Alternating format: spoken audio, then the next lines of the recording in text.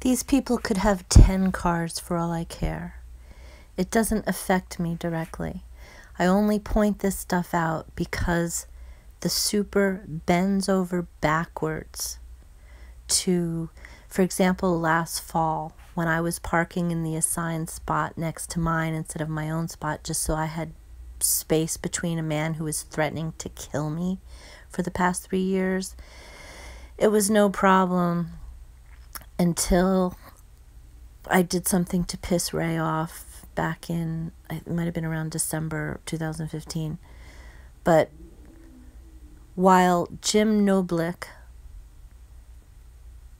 was saying, okay, well, I'll see you in a few weeks, gotta go, while they were working on, I think, the apartment downstairs or something, Ray doesn't just let him go. Ray says, oh, well, heck, can you believe this? She's still not parking in her spot, He brings it to his attention. I recorded the conversation. So it's not like anyone even notices. But Ray spends that energy. Meanwhile, you've got the guy downstairs who called the police on me a year ago because my tires were parked over his line. So this is all not just me being a jerk. These people have been beyond jerks to me.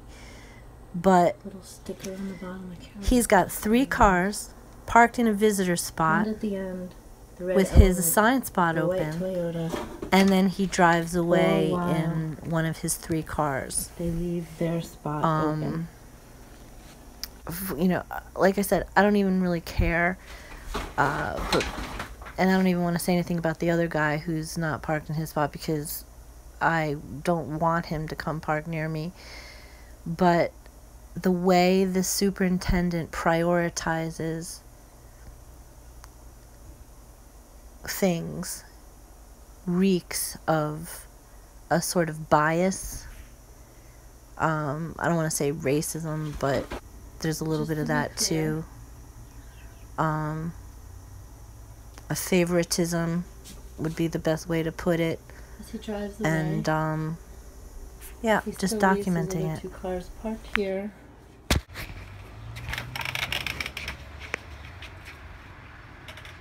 While his assigned spot remains open.